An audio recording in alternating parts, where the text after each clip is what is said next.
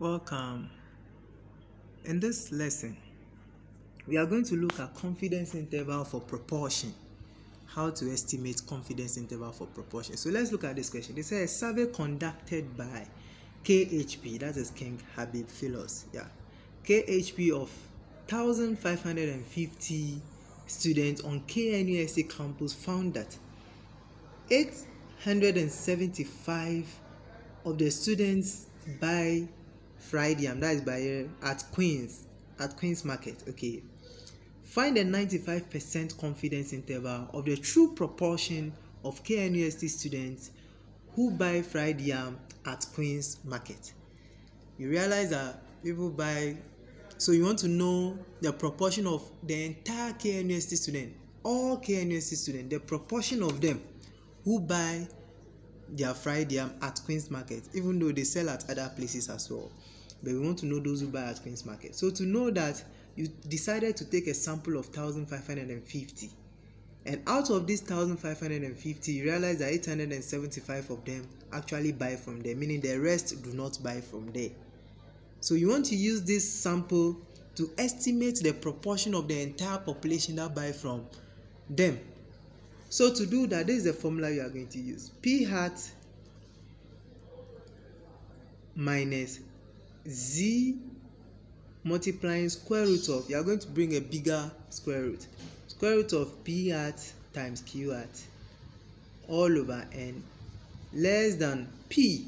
This place won't be mu, it will be you want to estimate population proportion, so it will be P, okay, less than sample proportion, which is P hat, plus Z multiplying square root of P hat Q hat over N.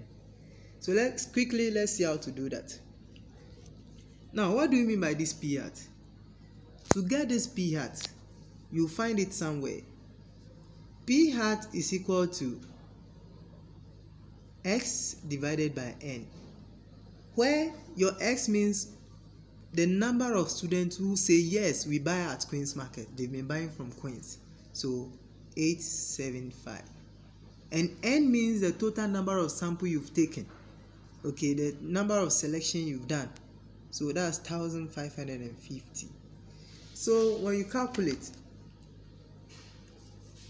875 divided by 1550, it gives you 0.56 in 2 decimal places. Okay, 0.56. That's the sample proportion.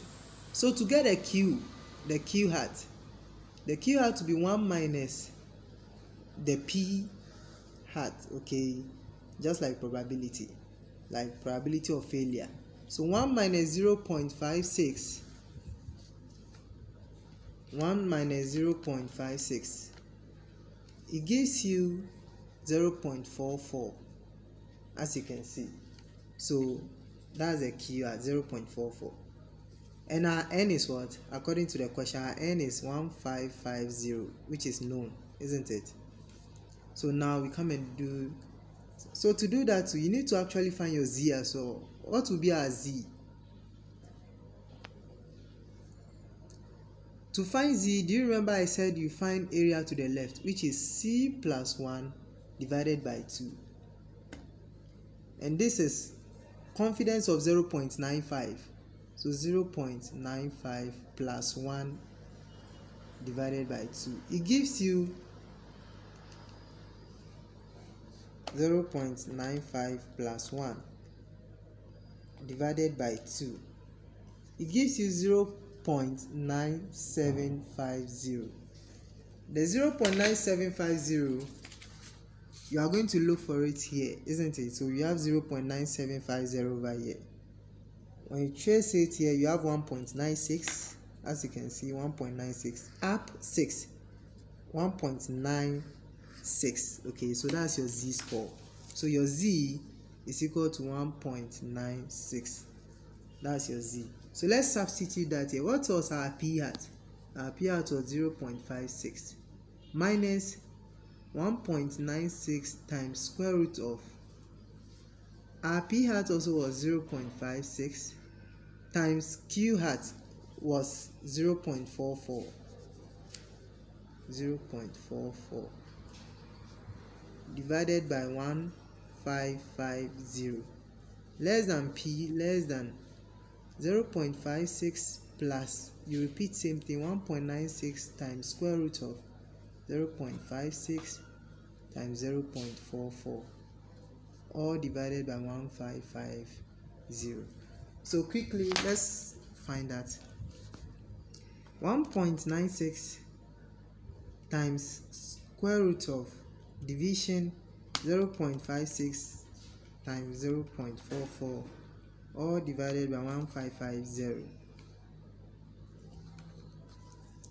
So you have 0.56 minus, when you calculated just this place, I told you it's called margin of error, just like how you did in large sample. This part, the z times this, is called the margin of error.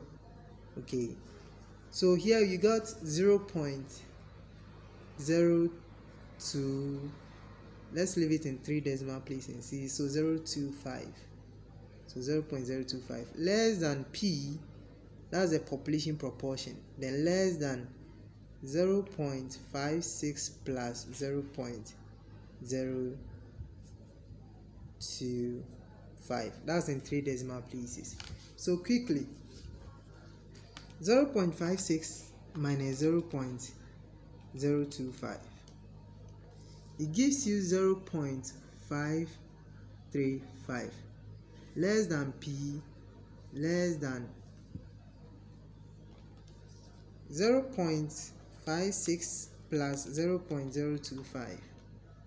It also gives you 0.585.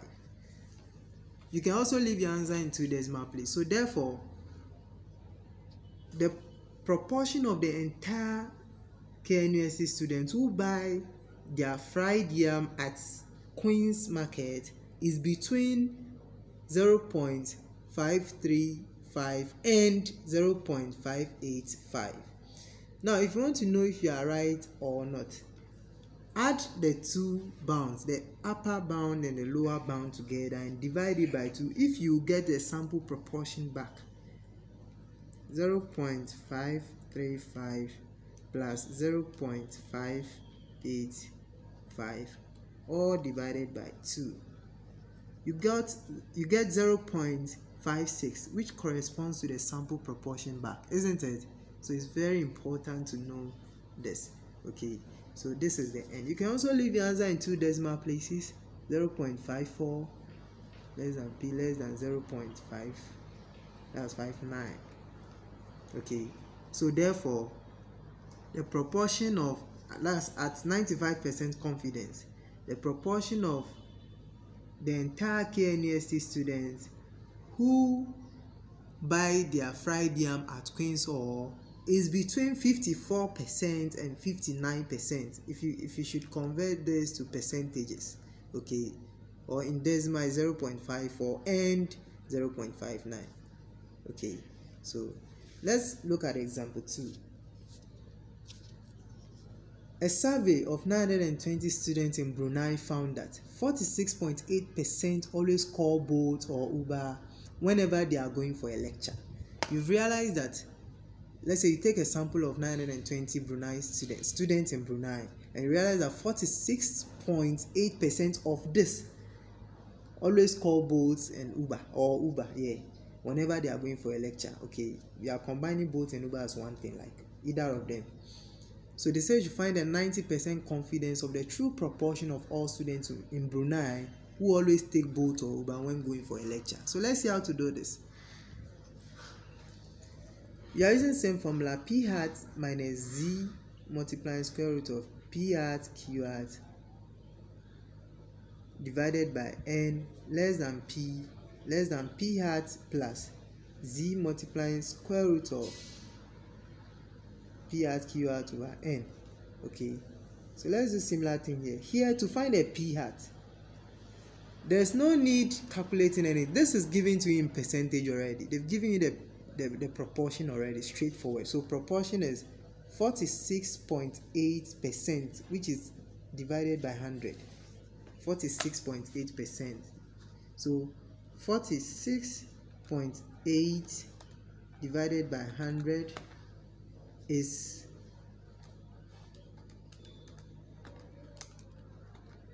in decimal is 0.468. okay, so you find the Q out. The Q out to be 1 minus what? The P out, which was 0.468.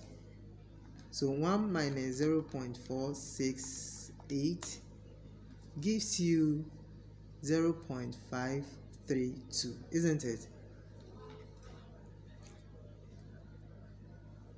So this is the Q out. So let's see.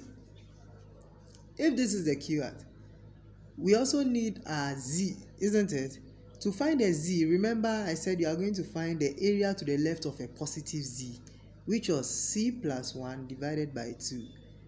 And C plus 1 divided by 2, I see here the confidence is 90%, which is 0.90. 90% in decimal is 0.90 plus 1 divided by 2. When you enter that on your calculator, you have 0.9 plus 1 divided by 2, or divided by 0.95. 0.95. Leave it in 4 decimal places, so 9500. You are going to look for 0.9500 and find its corresponding Z. So 9500. What is 9500 here? We have 95 here. Okay, 95. You have 9505 here, and you have 9495 here.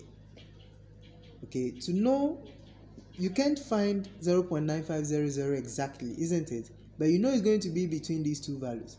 Now there are two ways of getting it. It's either you take the z-score of this person and this person, add it together and divide it by 2.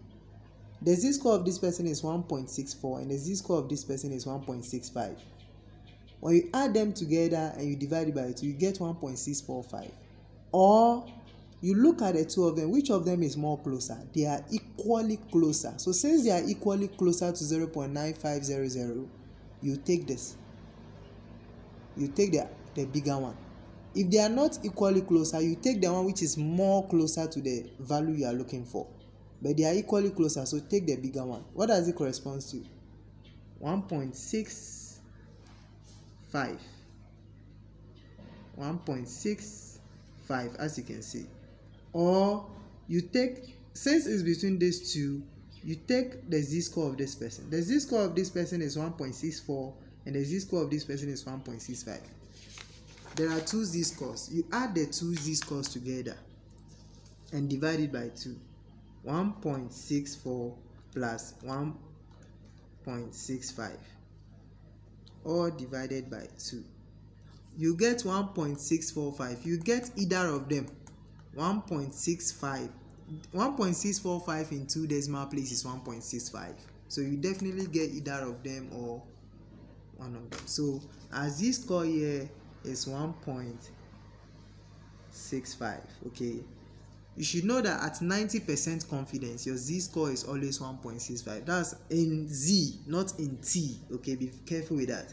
So our p hat is 0.468, isn't it? Minus z is 1.65 times square root of 0.468 times 0.532, which was our Q hat, divided by n. N is 920, isn't it?